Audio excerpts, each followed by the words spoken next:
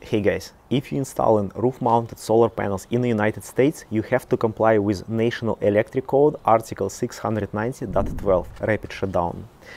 You have few options to make it work. First is to install grid-tie microinverters, and other option is to install DC optimizers.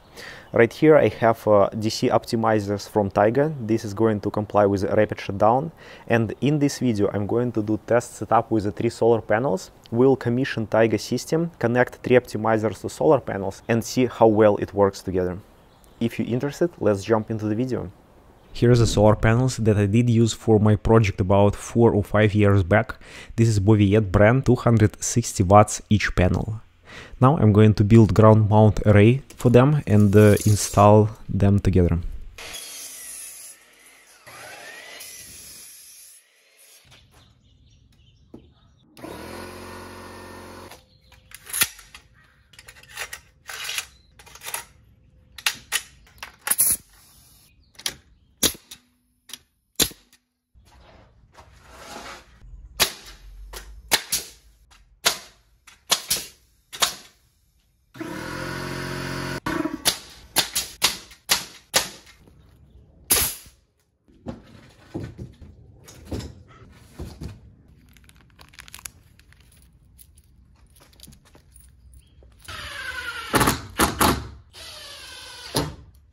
And the test setup is finished. I have access to all wires right here.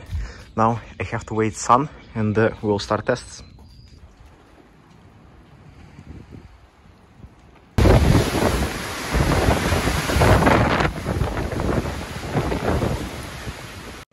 CCA and TAP must be hardwired. I'm using 18-3 security shielded wire. And for power supply, I'm just using standard cord with a plug to connect to 120 volts outlet. Next step before commissioning system, we need to attach optimizers for the panels. One rule is here: first we need to attach input for optimizers, and then we can use output for loads.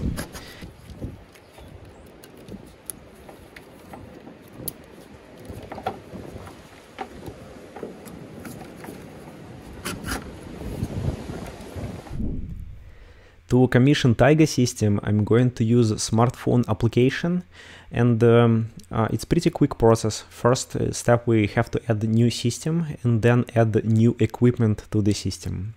So I'm adding CCA, giving name where it's going to be located, and then pressing the scan button, which is going to read the barcode from Cloud Connect and paste this information into application.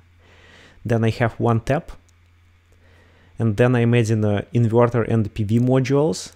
So from PV modules drop down, I'm adding a brand of solar panels that I have. I have 1 string and 3 panels. When I press add here, it's gonna force me to add the inverter. So I'm just going to select SolarArc 12K version. Now when I press add, I can go back and go to configure layout, and on this kind of map I have to add all my 3 optimizers or PV modules, then add CCA, and now we can go and scan barcodes or QR codes from optimizers and add these serial numbers into the system. When this step is finished, we have to go back to system configuration, press discovery, and this step is going to link all items on the map that we added, serial numbers and physical equipment together. And now our commissioning is finished, and here's a final view of our system in application. And here's the test setup. I have 48 volts battery right there, then I have simple MPPT charge controller, and this power meter connected to solar panels, and it's going to show us information such as volts we're getting from solar panels, amps and wattage. Then I'm going to perform 6 tests. First we'll start when optimizers connected to the panels, and basically it's happening right now. We have Tigo system full operational. So when all panels is going to be unshaded, I will collect data how much watts we're getting from 3 panels. Then I will shade 1 panel, wait for 2 minutes, and collect data shade another panel and collect this data. Then I will disconnect all optimizers and perform same tests without optimizers.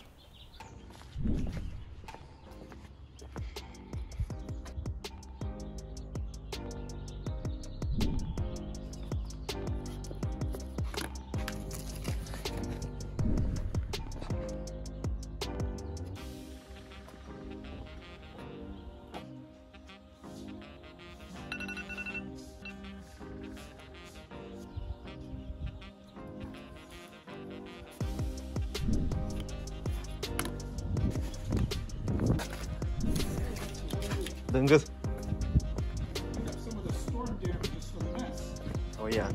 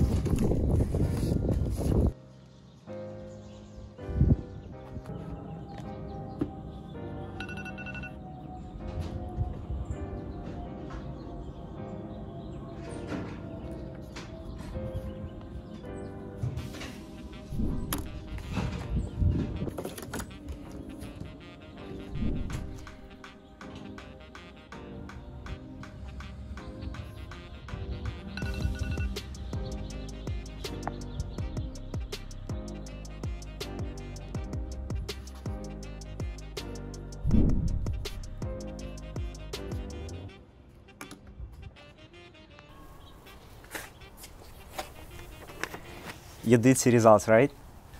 I'm speechless.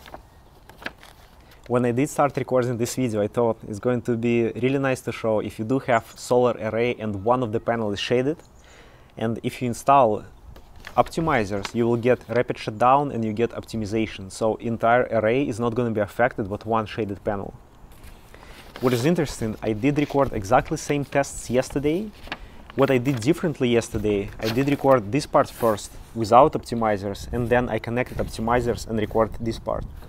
And I've got similar results, and I thought something is wrong. Maybe they didn't have time, optimizers didn't have enough time to optimize over there. So what I did, I removed system from Tigo portal, shuffled optimizers under the panels, installed under different panel, and recommissioned entire system. Then this morning it was sitting 6 hours working before doing any tests, and then we've got these results. I'm really curious if you do have experience with optimizers, how it works for you. And that's all about this video. Thank you for watching and see you later.